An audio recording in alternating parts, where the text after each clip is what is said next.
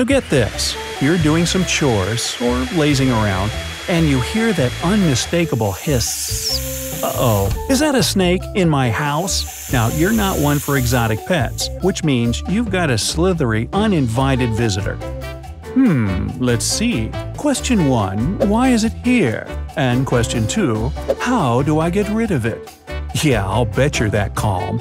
Here we go, a two-parter. Snakes will try to come indoors in extreme weather. Remember that snakes are cold-blooded reptiles, which means their environment is what controls their body temperature.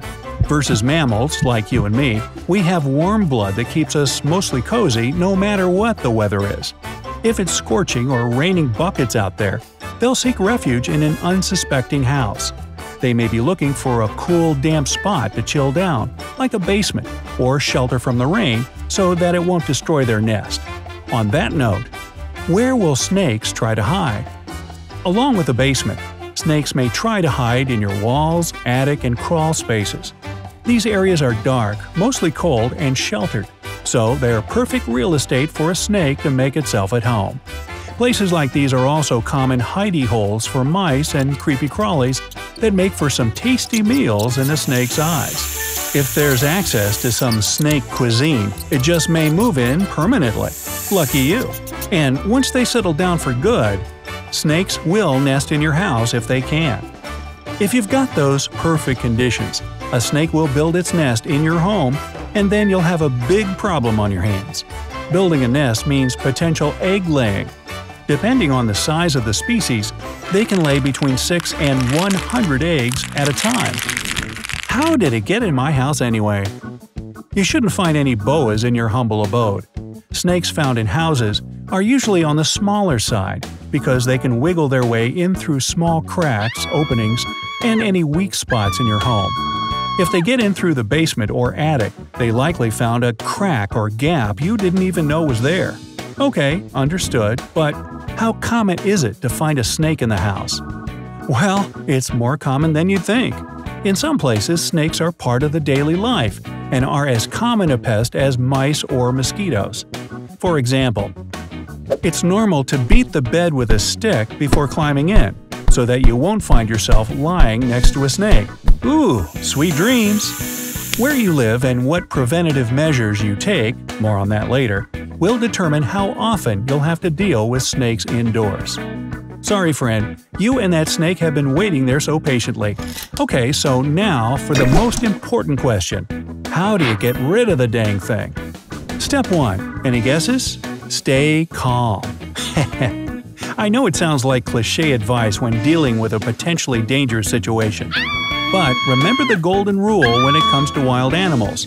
It's more scared of you than you are of it.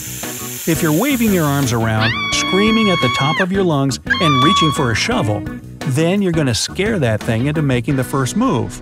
Also known as some razor-sharp fangs coming straight for whatever part of you they can get to first. That, or the snake's flight mode will kick in before the fight, and it'll dart to an unreachable place. Then you'll really be out of luck. Step 2. Get any kids or pets out of the area. Before you do anything, clear the room. Sparky's gotta go somewhere safe, and Mr. Whiskers too. Oh yeah, and besides the kids, don't forget your pets either. Hey, all jokes aside, pets and children are smaller than you are, and they move more unpredictably.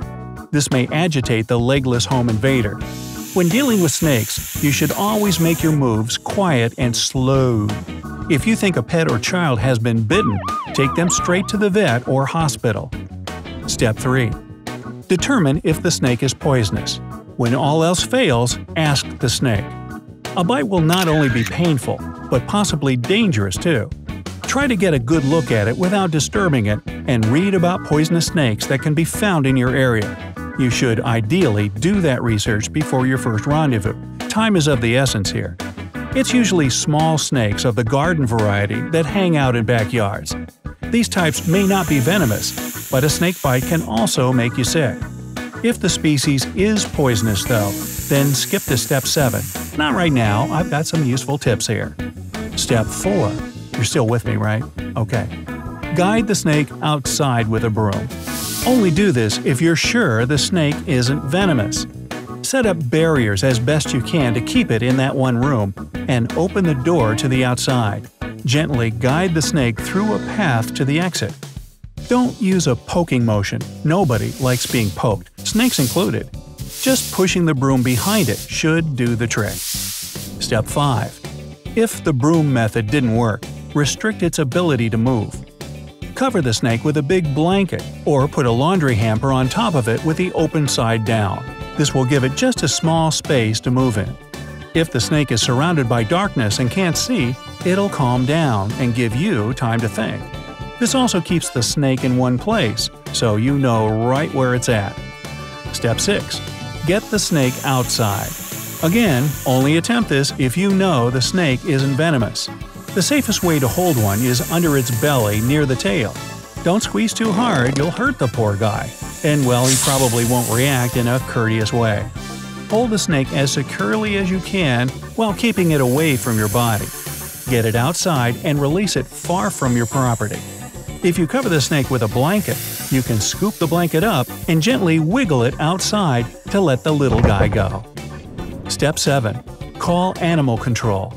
Preferably the first step no matter what kind of snake you're dealing with. But again, time is of the essence, and you don't want that thing getting away before the pros get there. This is undoubtedly your first move if you know the snake is venomous. Anyway, animal control will have special equipment to remove the snake safely. And give them a call if the snake is hiding, but you know it's there. When in doubt, leave it to the professionals. 8. Try a DIY snake trap. All you need is a plastic water bottle, scissors, and snake food. If you use a soda bottle, wash it thoroughly so no more smells come from it, and screw the cap on tight. Cut a hole at the opposite end of the bottle that's just big enough for the snake to fit through. You can find snake food at your local pet store. That just makes me laugh. Slide some into the bottle so that it's close to the cap end. Set your trap where you've seen the snake and check it every day. Once you've caught it, call your local pest control to come get it. 9. Prevent any future visits. Make sure any cracks, gaps, or holes around your home are sealed. Check your attic, basement, and crawl spaces thoroughly, because they might be easy to miss in these areas. You can also prevent snakes from showing up in the first place by getting rid of other pests they see as food, like mice, squirrels, and other small animals.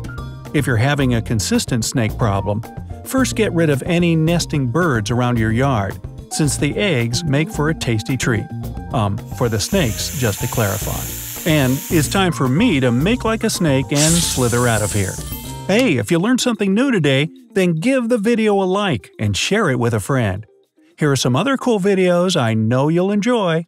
Just click to the left or right, and remember, stay on the bright side.